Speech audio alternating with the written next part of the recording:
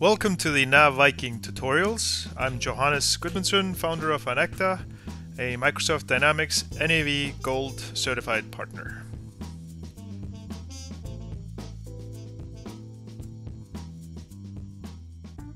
It's been a while, but finally I'm back in generating some more videos regarding or for NAV 2017. And one thing that I just noticed that I have not covered is the jobs. NAV has a job module that is quite good.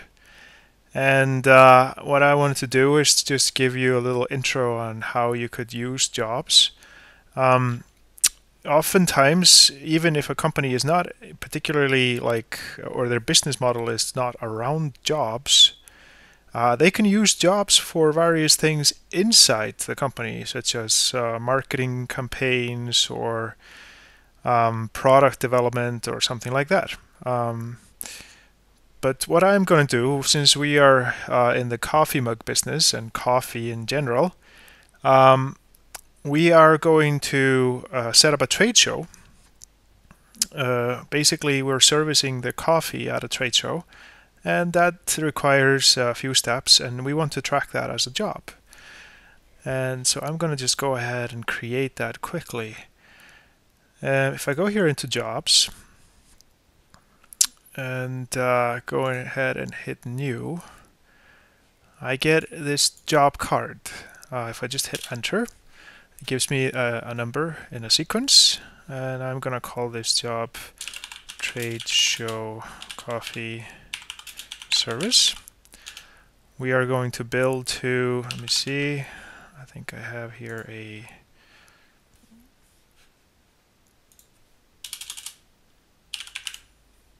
global trade shows customer. Our contact is Tom Selleck.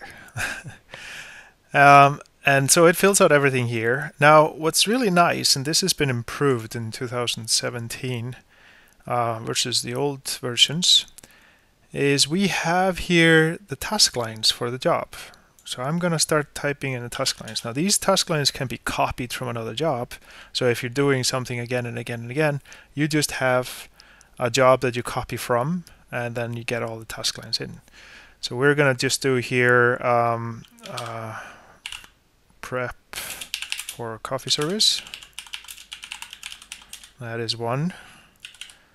And the next one is, let me see, 20. And that is going to be service, coffee service.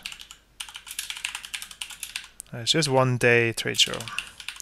So we have coffee service for 1 day.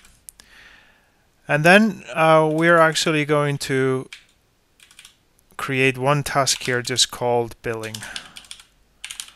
And that is to bill for the coffee service. So it's pretty simple. We're going to have a task where we're prepping for the coffee service. That is just putting things together and getting the ingredients that we're missing. And then we're going to have the coffee service, and then we're going to bill for this. Now I'm going to simplify this a bit. Basically, each of the tasks requires a job planning line. Now the planning lines are telling us what we need for the task. So what items or resources or even GL accounts. So if I go into the job planning line here, I get the list of job planning lines, and I'm going to pick the task number 10, which is the prep. Now I get a line type. What that means is if it's a budget item, that means we're going to budget the cost for that. If it's a billable item, that means that we are going to bill this particular item. And if it's budget and billable, that's sort of like time and material, where you actually budget for that cost, but you're also going to bill that cost to the customer. In this scenario, we're just going to do simple budget lines and then a final billable line. So I'm going to go ahead and just do that here. So that we're prepping, we actually need an item, and I'm going to look for a particular item. Actually, we have something called French roast coffee coffee beans. So that's the only thing we need. And this is in pounds, and we're gonna need 35 pounds. It's telling me I don't have it. That's okay. Now for job task number 20, the coffee service, we're gonna need a person who's going to be handing out the coffee. It's gonna be Linda, and she's going to work 8 hours. Okay. And then finally, for task number 30, we are going to bill this. And actually, you're going to use a GL account here. And so we have job sales. And that's just a one-time fee. And for this service, we're going to bill $800. Oops. That's not in cost, it's in price. 800. And that's it. So now if I hit OK, you can see here on the side that we have budgeted cost of $217 and our billable price is $800. So it is accruing the costs on the side here. That's really nice. The actual cost is nothing yet because we haven't incurred any cost and we haven't invoiced any price yet. Now we could go into actually putting a work in process and stuff like that. I'm not going to go there. But we do have to select a job posting group. I have one here called setting up, and I'm just going to use that one. It's good to put in the starting date, so I'm going to put in the work date for this. And the ending date is going to be the day after, which is 1/26/2018. Short job. Okay, so now we've set up the job. It was pretty easy. What I want to do is show you how we can accumulate cost onto the job now.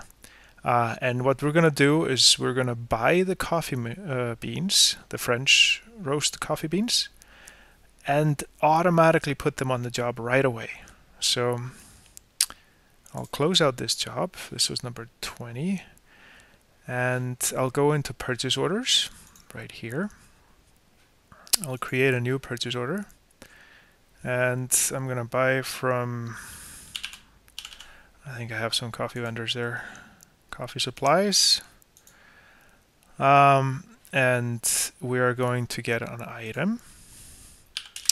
And it's the French roast. Now this could be automatically generated as well. You can create automatically the purchase orders from the job through requisition worksheet.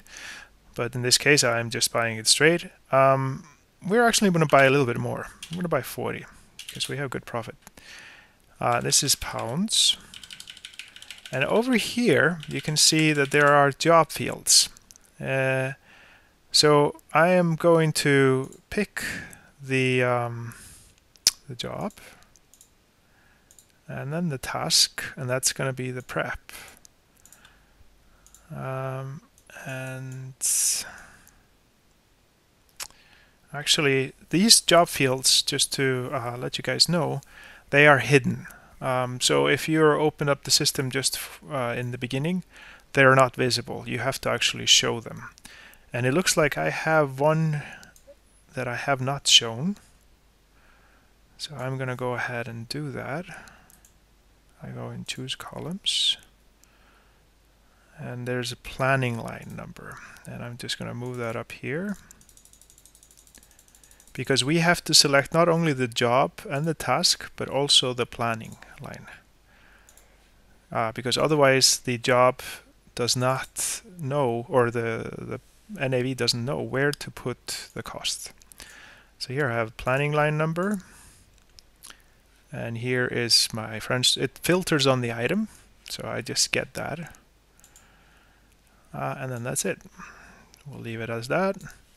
I'll put in the invoice number, which is going to be ABC 3435, and then I post and receive an invoice. Do you want to open the invoice? No, we're good with that.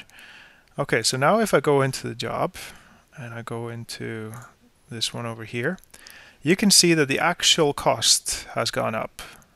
So the budget cost and the actual cost is there. And if I drill into that, I can see my usage of the beans. And so we can also do the same thing with resources, and I'm going to go over that in another video. And then we can of course generate a sales invoice. Let me see, and let me just go ahead and show you how that would be done. We would then go into actions and see, actually if I go out of here, create job sales invoice, and that would create a sales invoice for the job. I would have to select which job I'm doing it for and then provide that.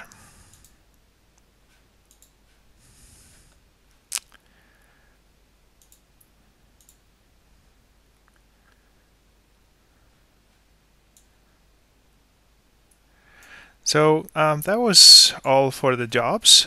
Basically what we did, we created a job, we created a budget for the job, we consumed some items onto the job itself, and created a sales invoice from the job. I hope you learned something. Thank you. Thanks for taking the time to watch this video. As always, we welcome any questions or suggestions, so leave comments, or of course if you can subscribe, that would be awesome. We are trying to build our fan base over here at Enecta, and if you want to look for further information, please go to enecta.com.